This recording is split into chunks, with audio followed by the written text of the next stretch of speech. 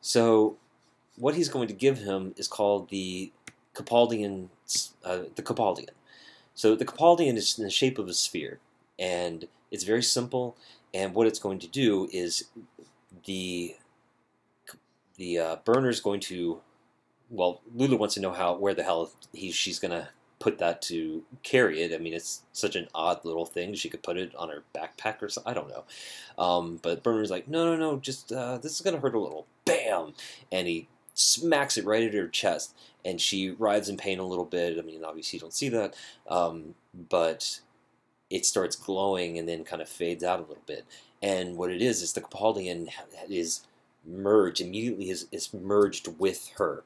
When it comes time to release it, it will come back out as it was before it came in, and he'll kind of explain to her what's going on during the cinematic, like he'll tell her how the main parts of the Capaldian is the fact that it has infinite space. It will provide me, Lulu, the player, with a small amount of protection, so kind of think of it like a shield. That we never see, obviously, but we could kind of attribute it to her health. So your shield is maybe, like if it's dots or a slider or whatever, then your shield has a certain amount of power that you can recharge with certain items, but that kind of deals with that, and once your shield is gone, then maybe you have like 2 hits that you can take before you die. So it's not going to be Demon Souls, like, oh my god, this is so stupid hard, from my point of view, because I think it is. I love watching the animation, though, so that's why I'll kind of run around the world and try not to die. And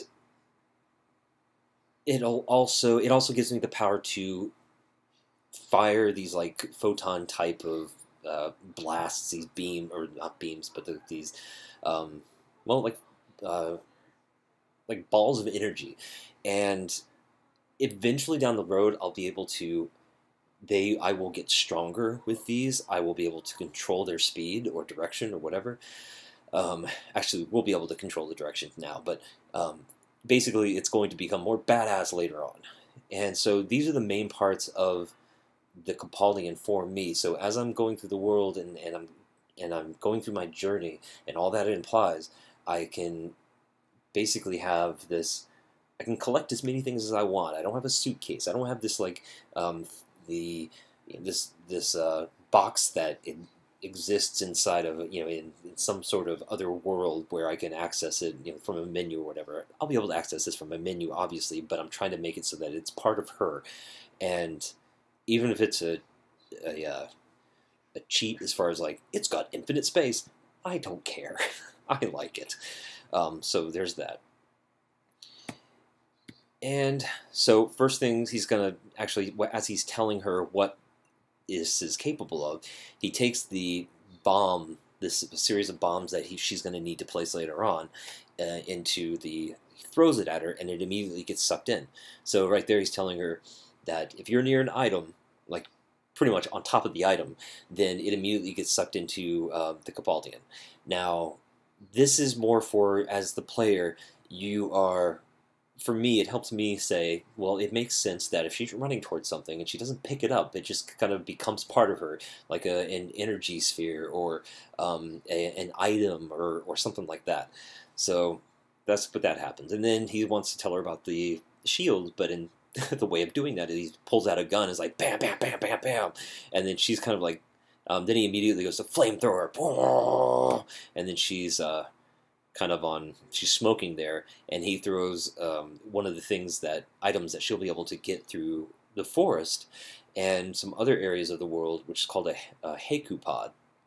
And these, based on the size, or if they're really small but you get a lot of them, or you get a big one, which the big ones will be far and few between, it'll help regenerate not only your health, but it'll help regenerate your shield.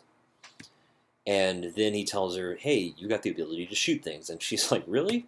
Bam! And she hits it with it. And he's like, yeah, I kind of deserve that. And all of a sudden, outside, she hears the burner hears one of the big guards that's about to come in here, because they're all looking for this Capaldian. and we'll know that as we're going along. It's not going to be something like, oh, why didn't I know about this? I think I'll have already said it in the cinematic. I forget. So immediately he's like, oh, you need to hide. So she uses him as a launch to get up here, and then it's just hanging from the ledge there.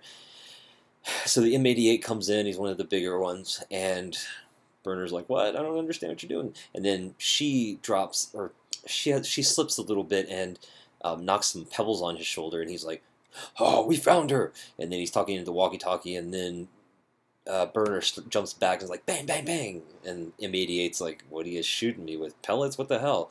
And then, so Lulu jumps out, and this is still the cinematic. So this is the cinematic, but yet also we're showing, hey, the player, you can do this. So we jump over this way, and then bam, crunches him in the head, jumps off of that, at the same time snapping his neck. We're not pulling his neck off. I just didn't. I mean, you see his head there. I just erased it without realizing it. So he falls down, and Burner's like, hell yeah, man. So Lulu goes out, and she's going to try and be sneaky because she has to get to the communications tower in order to blow it up before she leaves Lakshmi. I mean, before she leaves Arotha. But when she goes out, they were expecting her. She's like, basically, her thought bubble says, shit.